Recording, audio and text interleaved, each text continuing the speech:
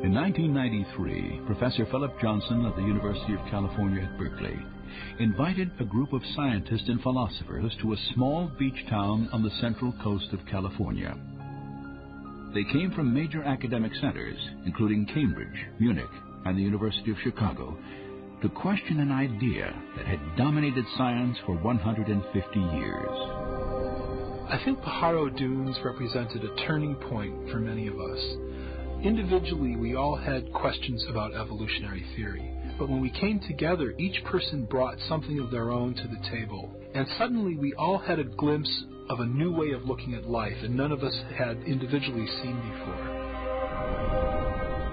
I would have to say that this was an intense period of time in my life. It just seemed that there was something here much more intellectually satisfying than the view that I had held up until this time. Looking back on it now, I think that gave me the motivation to actually look at the evidence and just see where I thought it pointed. I realized that this was bigger than any one person or discipline, and this was the beginning of a community of scientists who are now willing to face the fundamental mystery of life's origin.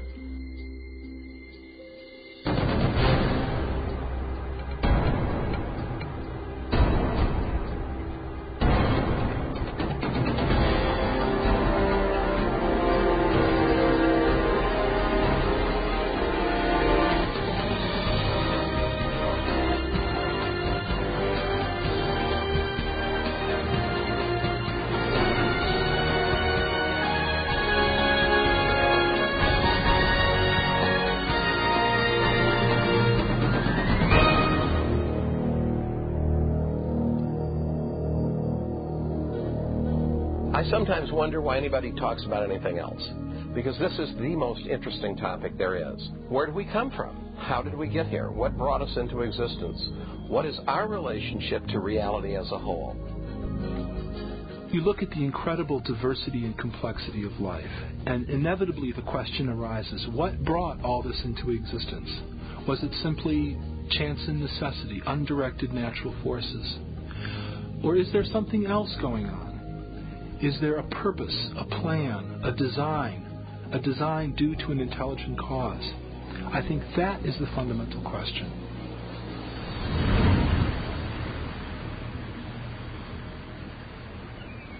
The scientists who came to Pajaro Dunes set out to re-examine the mystery of life's origin, for each had significant doubts about widely held evolutionary ideas.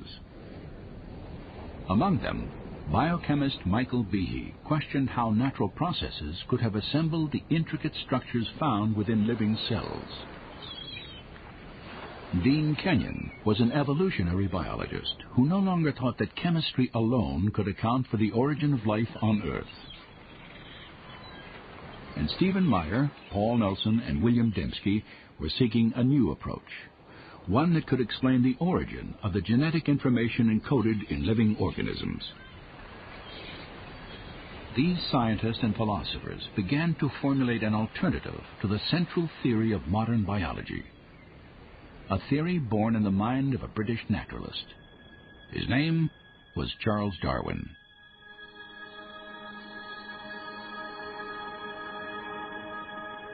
In 1831, Darwin, then 22 years old, set sail on a 5-year survey expedition for the British Empire.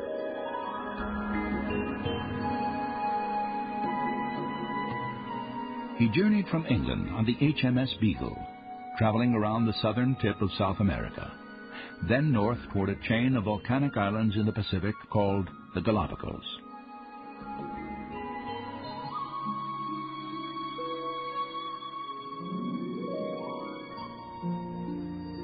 On this desolate archipelago, 600 miles off the western coast of Ecuador, Charles Darwin encountered an extraordinary array of birds, reptiles, and mammals, the likes of which he had never seen before. For more than a month, Darwin studied plant and animal life, took extensive notes, and collected specimens. Then he left, never to return. 25 years passed as he developed a theory about how the diverse forms of life on Earth had originated. In 1859, Darwin published a book titled On the Origin of Species. Its impact on science and ultimately all of Western culture was dramatic. Darwin argued that all life was the product of purely undirected natural forces, time, chance, and a process he called natural selection. For 2,500 years before Darwin, most prominent scientists and philosophers, people such as Plato or Newton or Kepler, viewed the world as the product of some kind of design or plan. But a fundamental shift occurs with Darwin's idea of natural selection, and a real change in scientific philosophy is set in motion.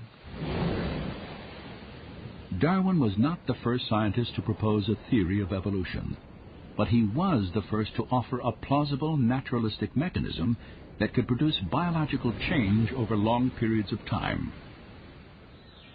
To understand how natural selection works, consider the finch populations Darwin encountered on the Galapagos Islands. 13 species of finches inhabit the Galapagos Islands, and they vary subtly in terms of their body size and shape of the beak. Darwin returned to England with 9 different species of these birds. According to contemporary Darwinian theory, differences in the sizes and shapes of the birds' beaks are the direct result of natural selection. One example often cited involves species of seed-eating finches.